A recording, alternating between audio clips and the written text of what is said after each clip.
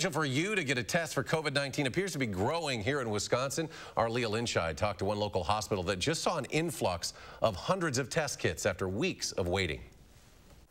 Just last week, we told you why it seems some folks are able to get tested for COVID-19 while others can't. It's all based on a tiered system here in Wisconsin, but like everything else, things are changing and quickly. There is now a new system the CDC is pushing that Wisconsin has also adopted. Essentially, instead of the 4 tiers, there are now 3 priority levels. Number 1, hospitalized patients and healthcare workers. They can get tested first. Number 2, folks who are higher risk because of underlying conditions. And number 3, basically everybody else. What this means is more people are getting testing. Here's why that's so important.